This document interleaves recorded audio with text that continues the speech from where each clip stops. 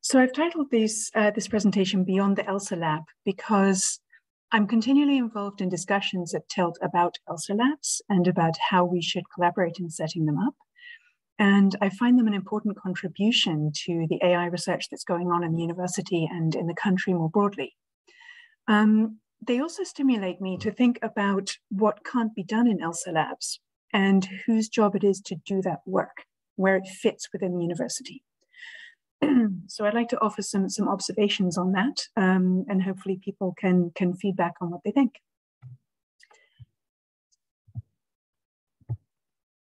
So what makes AI a positive force in society? Well, there's been a lot of discussion about this, obviously, over recent years with the huge growth in AI research. But predominantly, we see these discussions tending to focus on both technical and formal kinds of solutions, debiasing models, debiasing data, legal compliance, obviously principles such as FACT, FAIR, FATSTAR, which is an ACM conference series that I've been involved in helping to organize. All of these focus on how to formalize solutions for good AI, particularly around issues of transparency, fairness, and accountability. And then last month, a really interesting report was put out by the European Data Rights Organization, EDRI, written by computer scientists on the idea of going beyond debiasing and the idea that AI is important for justice reasons in ways that go far beyond bias or lack of bias.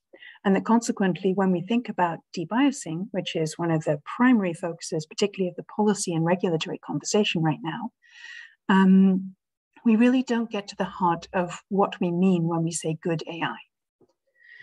Why is that? Well, here's an example from the Toeslagen affair, which doesn't involve AI at all, but which illustrates what I mean when I talk about fairness versus justice.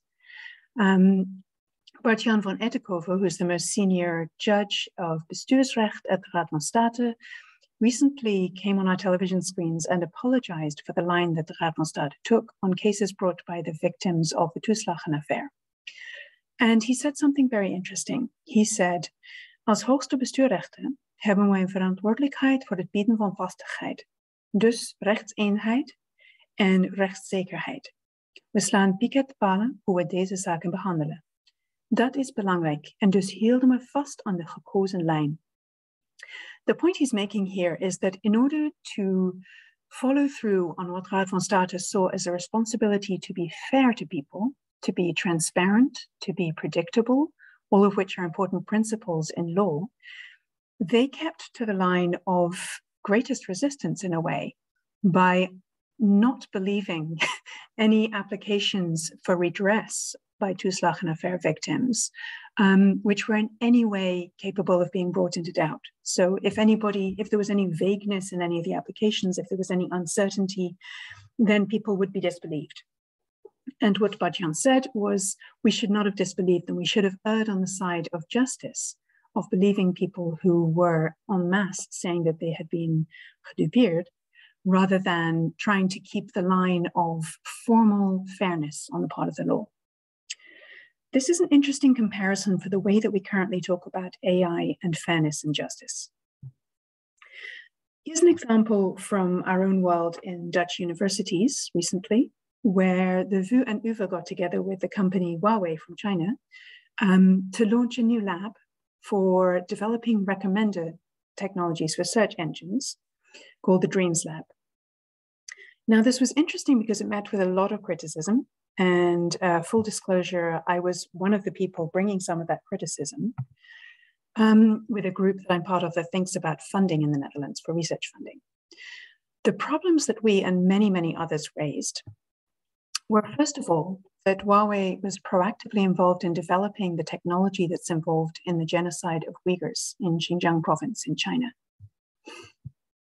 Second, that Huawei researchers would be employed within the lab and therefore would contribute independently to Huawei's business model. So the existence of this lab would increase Huawei's profits and thus its ability to contribute to China's genocidal policies.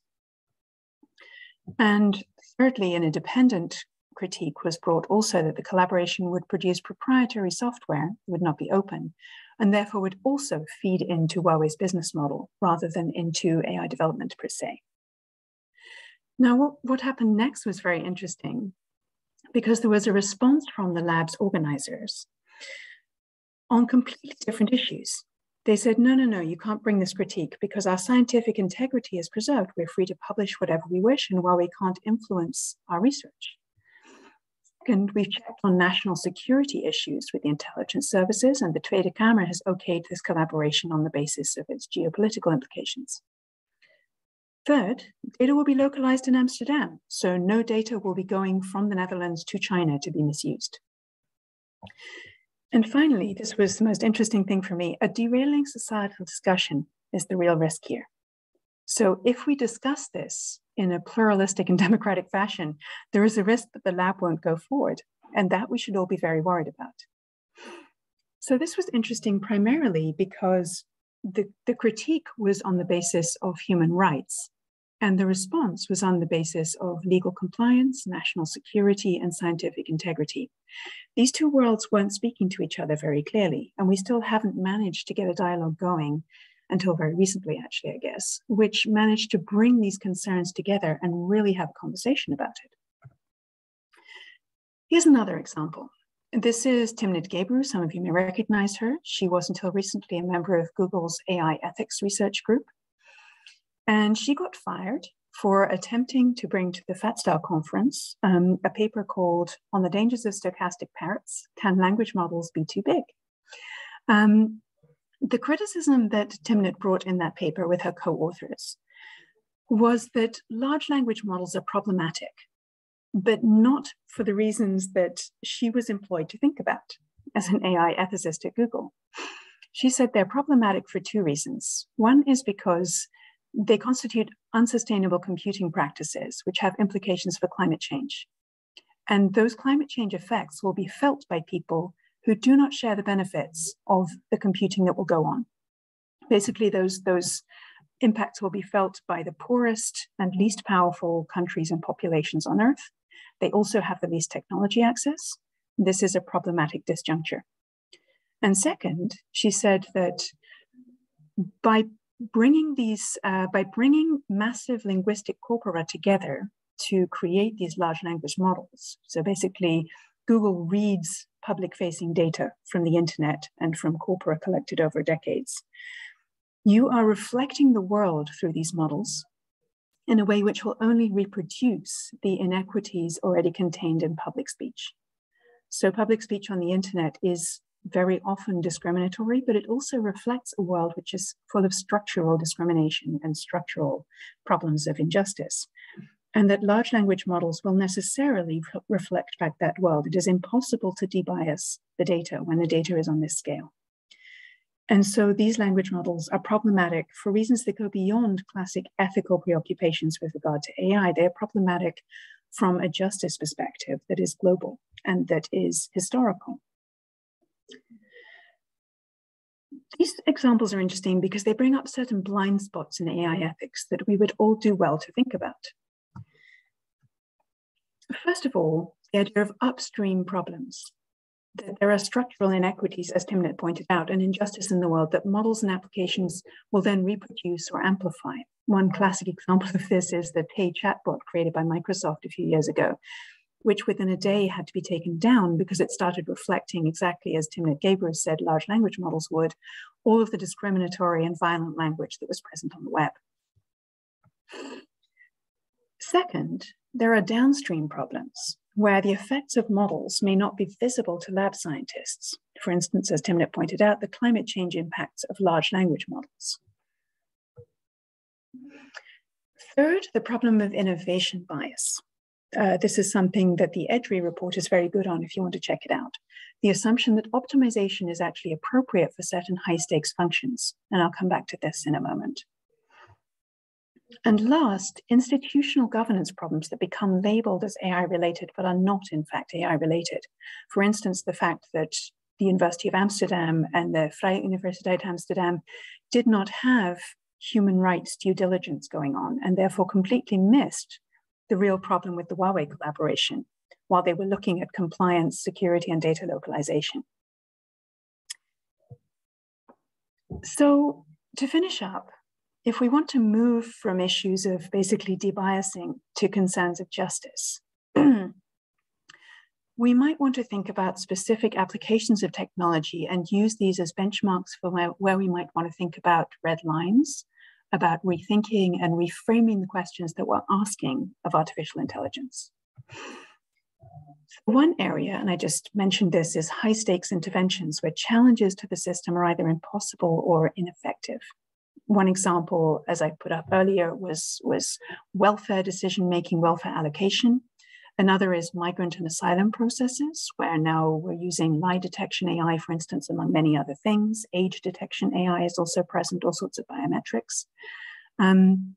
These are problematic because they focus on populations who are not going to be able to push back, who are not going to be able to make claims if they're treated unjustly, who are not going to be able necessarily to know what the AI is doing, or to push back and make claims, as I said.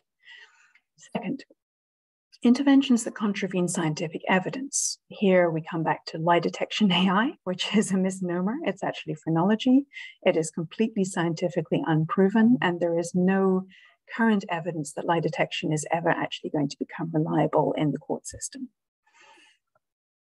Third, systems that optimize for what we might term illegitimate outcomes. For instance, social media algorithms that polarize public debates, and that can't really be adjusted not to because they belong to what are essentially advertising platforms where you want to get the most eyeballs, the most attention on content possible, and to make people stay online for as long as possible. And where it's well known that people stay online for longer when they're in a condition of outrage than when they're happy. And so polarizing public debates is highly profitable.